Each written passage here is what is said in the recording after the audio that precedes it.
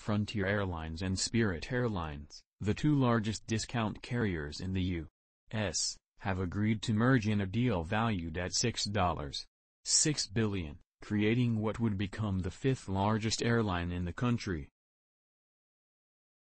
The merger gives Denver-based Frontier Airlines a 51.5% controlling stake in the combined airline. Spirit investors will receive 9,126 shares of Frontier plus $2.13 in cash for each share they own, giving Spirit shareholders an implied value of $25.83 per share, which is a 19% premium over the value of Spirit shares at the end of last week, the companies said. The transaction is centered around creating an aggressive low-fare competitor that will better serve guests, expand career opportunities for our team members and create value for our SH. We believe we are a perfect fit with Frontier. Our businesses share similar values, including our long-standing commitment to affordable travel. The boards of both companies approved the deal over the weekend.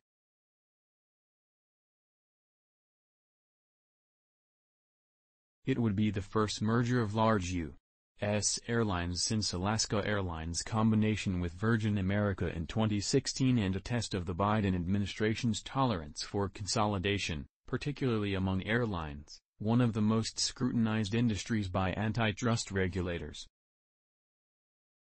Spirit's shares soared more than 17% after the deal was announced, closing at $25.46. While Frontier's ended the day $12.82 up 3.5%. Frontier Chairman Bill Frank, a longtime discount airline investor and executive, will chair the combined company, which he said will create America's most competitive ultra-low-fare airline for the benefit of consumers. The companies didn't announce the new name of the combined carrier, the CEO or location of the airline's headquarters.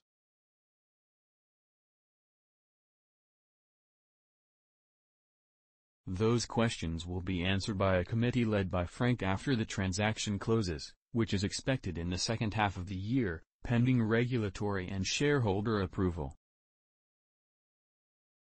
Labor unions were informed early Monday, the airlines said. Pilots at Frontier and Spirit are represented by the same union, as are the two airlines' flight attendants.